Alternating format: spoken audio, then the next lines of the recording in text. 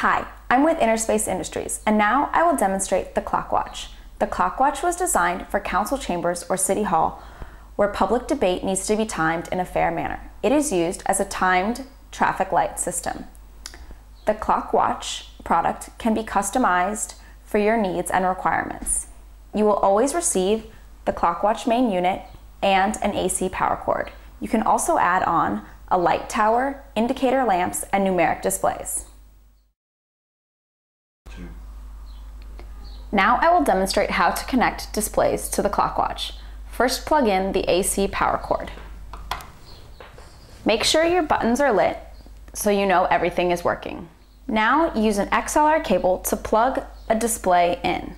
I'm using a light tower. Make sure you plug into the appropriate connection for your display. Now you are ready to start. There are two modes of operation, manual and preset. In manual mode, the three buttons on the right side correspond with the colors displayed on the lamp, numbers, and the light tower. The timer automatically starts as soon as you push a color button. Please note that the camera shows the numbers flashing, when in reality they are still.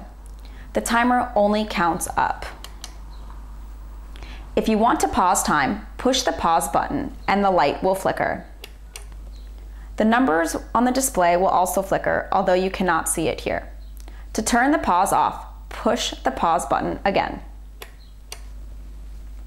To reset the timer and colors to off, push the reset button. In preset mode, select a preset button that has been previously programmed for your purpose. See later clips for programming instructions. As you can see, this preset button changes colors at 5 and 10 seconds for yellow and red, respectively. The timer continues to count, so you are aware of how much the time has overrun. You can also pause the timer by pushing the pause button. This will cause the light to flicker and the numeric display. While in preset mode, you can override the color of the timer by pushing a manual button. Now you are in manual mode. Push the reset button to start over.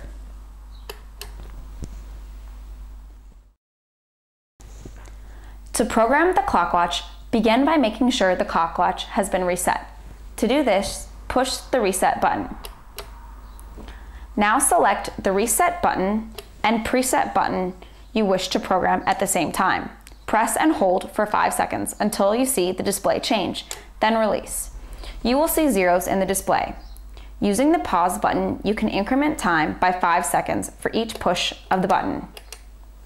If you press and hold the reset button and then press the pause button, you can decrement time by 5 seconds.